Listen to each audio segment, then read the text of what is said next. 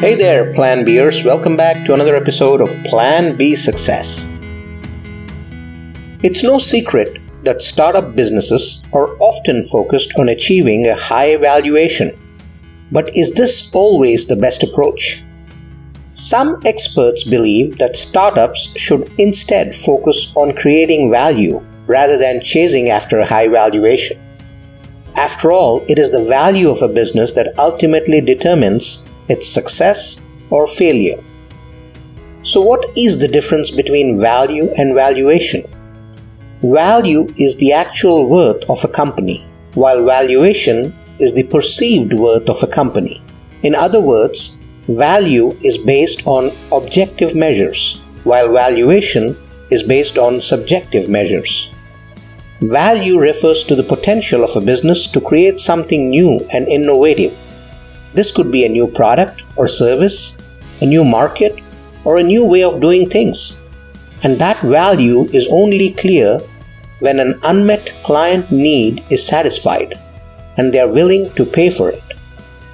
Valuation, on the other hand, is focused on the worth of a business in terms of its forecasted financials and profitability. There are a number of factors that contribute to value, such as revenue, profitability, growth potential, market share, etc. Valuation, on the other hand, is often based on factors such as investor perception, media hype, and even the personal preferences of those involved in the process. So which should startups focus on, value or valuation? The answer may surprise you. While it is important to create value, experts say that startups should actually focus on both. Value is the foundation of a successful business, but valuation can help to attract investment and increase exposure. In other words, value is essential, but valuation can be helpful. So if you are a startup business, don't chase after a high valuation. Instead, focus on creating value and let the valuation take care of itself. Startups should be more focused on clarity of their business offering, its product market fit, and revenue model viability. This focus on value creation is not just for the clients, but translates into creating value for their shareholders. An objective approach to business building goes way beyond a subjective valuation. In fact, allows for a much stronger valuation as a result of the value pursuit.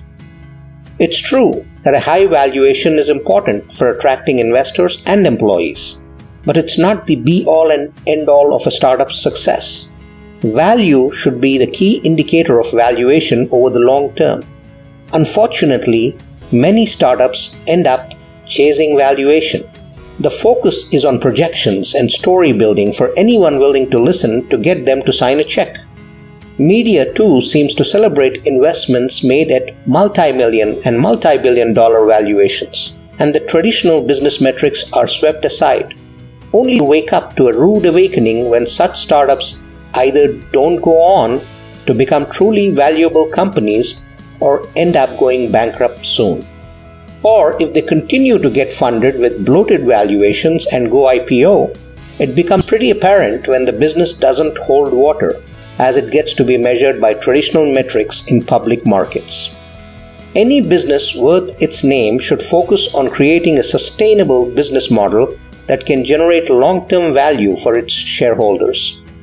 Part of the problem also lies with venture capitalists and investors who are chasing the one unicorn and are willing to make multiple bets hoping that the law of averages may work in their favor when they place enough bets. Startups are often funded by venture capitalists who were more interested in a quick return on their investment than in the long-term success of a company. Yet, well-researched due diligence and focus on value creation and startup business plan clarity are key to ensuring that the law of averages works in their favor. There are venture capitalists, for example, who are typically more interested in funding startups that are chasing value rather than those that are focused on valuation. This is because they believe that the potential for value creation is much higher in a startup than in an established business. So if you're thinking about starting a business, do not get too caught up in the valuation game. Instead, Focus on creating value for your customers and shareholders. Only then will you be able to build a sustainable and successful startup.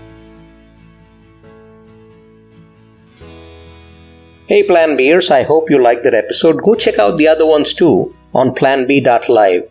Also on the YouTube channel that we have for Plan B Success. And while you're at it, do subscribe, do share, do spread the good word, and put in a comment there. Tell me what you like, what you would like to hear more about, and let's have a conversation.